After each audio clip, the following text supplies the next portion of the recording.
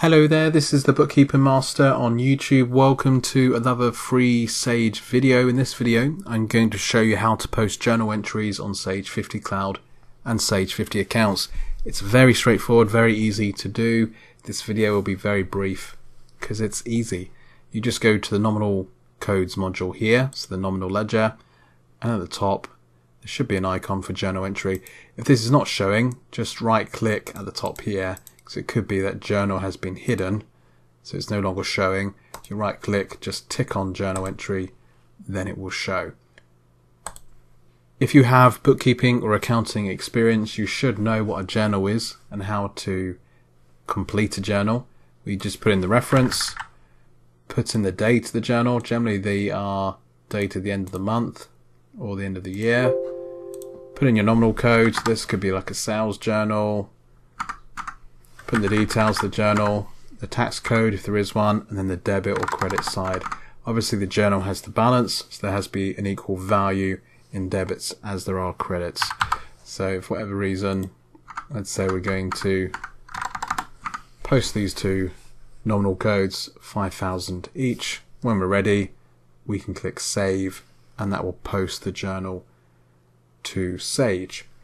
If this is a journal that you're going to use fairly frequently, such as a payroll journal that's going to be posted every month, or perhaps it's like management accounts journals for accruals and prepayments, then what you can do is memorize the journal. So if I memorize this, I can call it, month end journal,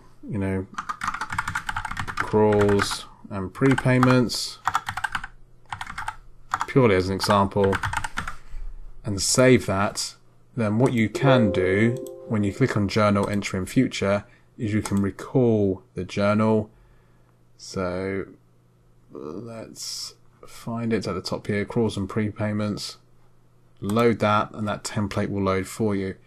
Obviously I only have 2 lines here, so it's probably not worth memorizing and then recalling.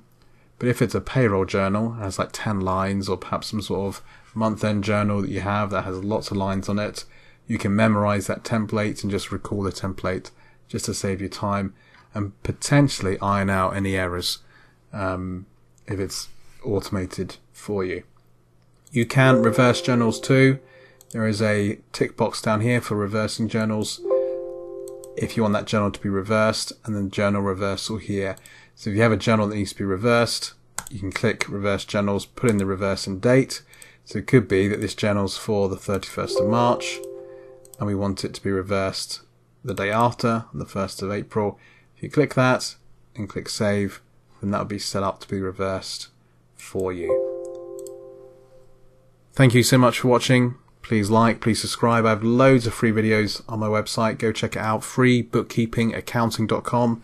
Alternatively, just Google the Bookkeeping Master, that's me, or just go through the videos on my YouTube channel. It's all free. I can teach you everything and anything about Sage 50 Cloud, Sage 50 accounts, Xero, QuickBooks Online, and other accounting software. I also have free bookkeeping courses and other things, and I offer one-to-one training. All information is on my website. Thank you for watching.